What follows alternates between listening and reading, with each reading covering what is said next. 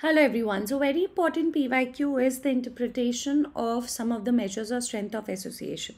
So here they are asking you about population attributable risk. Okay. So the population attributable risk calculated between smoking and lung cancer is 95%. Identify the correct statement.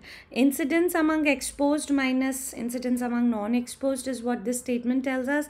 Incidence in total population minus incidence in non-exposed. Similarly, we have two more options. Now the important thing is what is population attributable risk. Okay, so we all know these are measures of strength of association. Okay, and where are these measures of strength of association being used? In a cohort study. Okay, so here we have three. One is relative risk.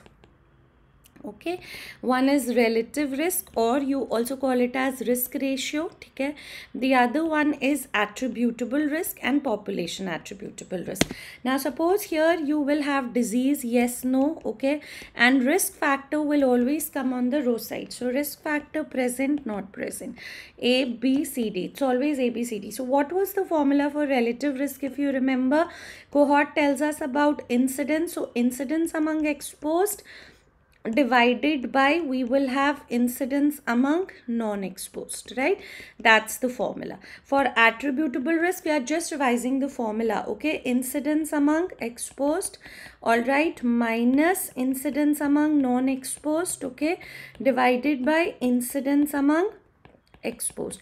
But if you come to population attributable risk, it is incidence among total population. Okay, it is incidence among total population minus incidence among non-exposed divided by incidence among the total population. Okay, so that is what is population attributable risk. Now what does it mean?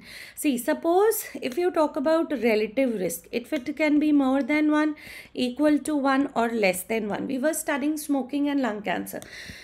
So if relative risk is more than 1, it means positive association or risk factor. Okay, equal to 1 means what? That whether you do or not do that thing, it has nothing to do with the outcome. So no association. But if it comes less than 1, it is a protective factor. All right, or inverse association. Attributable risk means, like suppose we are studying smoking and lung cancer, it comes out to be 75%. Okay, attributable risk is 75%. It means 75% of lung cancer cases is attributed to smoking.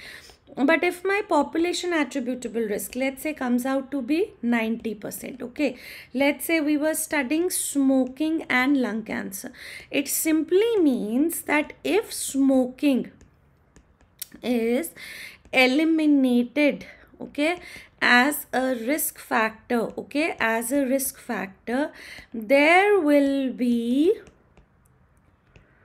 90% reduction in annual incidence of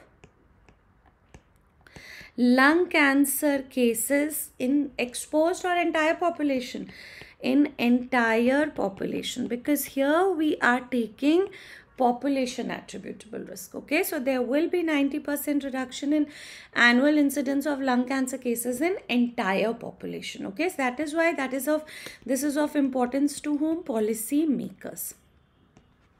So incidence among exposed minus incidence among non-exposed, that's attributable risk.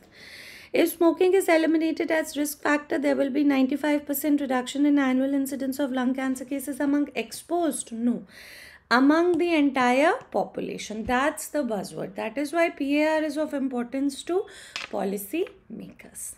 Thank you so much.